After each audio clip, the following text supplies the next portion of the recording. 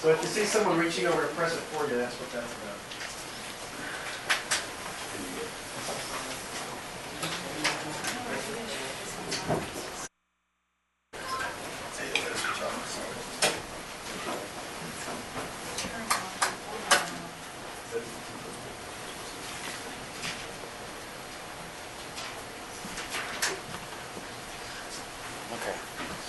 All right, so let's get started.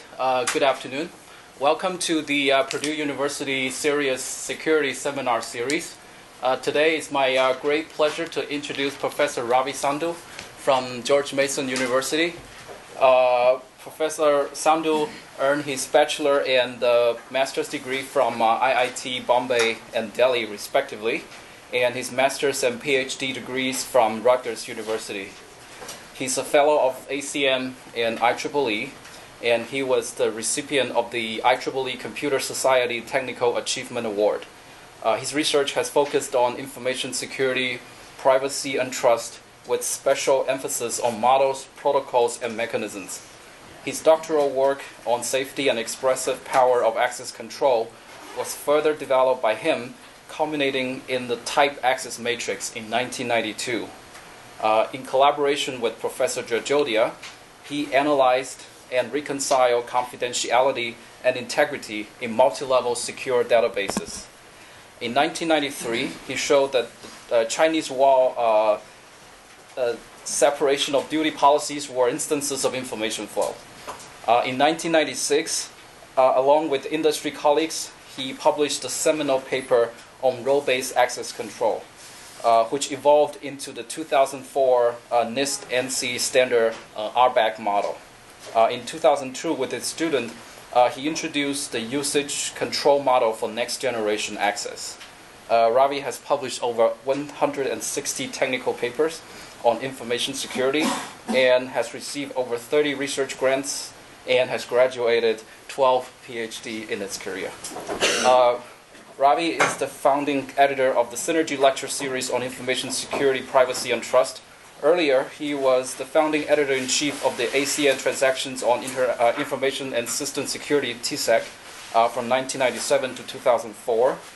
He was the chairman of ACN SIGSAC from 1995 to 2003, and founded and led the ACN CCS and ACN SECMAC conferences to high reputation and prestige. Ravi is also an inventor on 8 security technology patents, and he has over 15 patents pending. He's also the principal architect of the master and PhD programs in information security and assurance at George Mason University. So please join me in welcoming Professor Sandhu.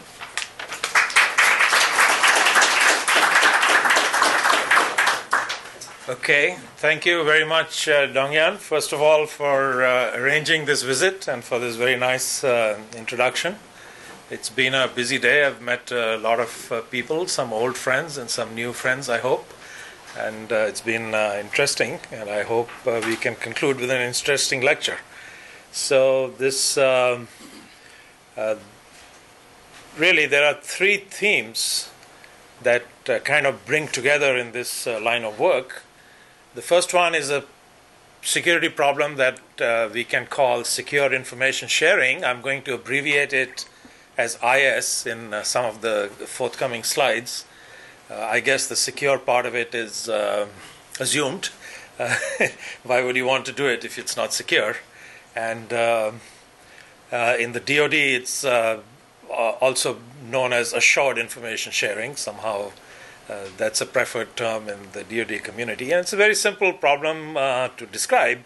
There are 2 quotes here, share but protect. So you need to share information, but you also need to protect it. And that's really, from the very beginning of computer security, that's been, it was at the root of discretionary access control, if you will. And in that sense, it's the mother of all security problems. So we will speak more about it in a moment. There is this second theme of trusted computing, which I will be abbreviating as TC as we go along. This is technology which has been developed by many of the big players in the computer industry, Intel, HP, Microsoft, IBM, to name a few, and a whole lot of other participants. It tries to address the problem of securing your keys. We can encrypt stuff on the client machine or on a server machine, but what do we do with the encryption keys? Now we can encrypt those again, but what do we do with those encryption keys? So very soon you realize there's a basic problem here. And trusted computing, one aspect of it is the trusted platform module, which says the root keys, eventually you've got to sort of end this chain somewhere, and the root keys in that chain will be protected in a separate processor called the trusted platform module. So you will have some level of hardware protection as opposed to just software protection for it. And the second aspect of trusted computing says that not only will we protect the keys, but we'll also increase the level of memory protection and so on currently provided on CPUs. For example, this is just one example of the things that they have tried to fix in trusted computing. Direct memory access allows device drivers to pretty much write to any area of memory. Memory protection is turned off for direct memory access. And we all know that direct memory access is a requirement to do I/O efficiently. So they have injected some degree of memory protection so that DMA cannot bypass it. And that's just one example of the kind of problem they have tried to fix in existing architecture. So that's trusted computing. It is something that's kind of driven by industry. There's been very little academic involvement with it, and so it's a little bit unfamiliar to most of academia. And nevertheless, it's an important industry initiative, and it tries to bring together cryptographic techniques and access control techniques to solve a real-world problem of trying to secure stuff on a machine. And then the third theme is that of a way of thinking about security problems. There are two aspects to it. There's a layered approach of thinking in terms of policy, enforcement, and implementation layers, and I will talk about that during the talk. And then there's a new kind of way of thinking about access control, which we call usage control, which was published starting 2002, but the journal paper appeared 2004. So it's a relatively recent effort. Both of these things have come out of my group at GMU. So this talk is going to try and bring all these three things together in some way. Of course, each of these three would be of interest by itself, even without the other two. But here we are trying to bring all three together. And it is a work in progress.